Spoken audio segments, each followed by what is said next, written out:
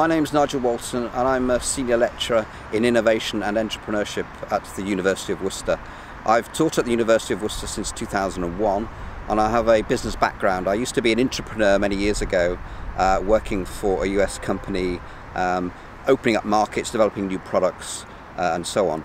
My role with you will be to take you through the BUSM 143 Business Planning Laboratory module. And in this module we'll be looking at areas such as business model innovation. Obviously your idea will have to be unique, it'll have to be innovative, it will have to have a unique selling proposition. But nowadays that's not enough. Nowadays you will also have to be unique in the way you deliver your service or your product. So what we'll be doing is also looking at things such as what we call a platform business model.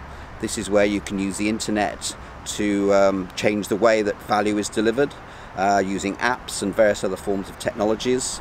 If you think about companies such as Google, Facebook, Uber and Airbnb, these are all platform companies who have revolutionized and disrupted many markets. So it's important that you learn how to be disruptive and also how to understand disruption. And what we'll be doing is helping you grow your business and take it up to the next level, possibly pivoting the business, changing direction at some point, and looking at how you can scale up and go to the next stage.